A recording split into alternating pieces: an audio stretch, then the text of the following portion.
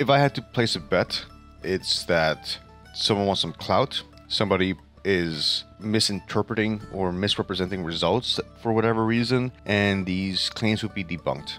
I would think that as superconductors develop, there would be an incremental approach to room temperature, not that will occur over many development cycles in years, not one jump from near zero to room temperature. That's like about 400, 500 Kelvin difference.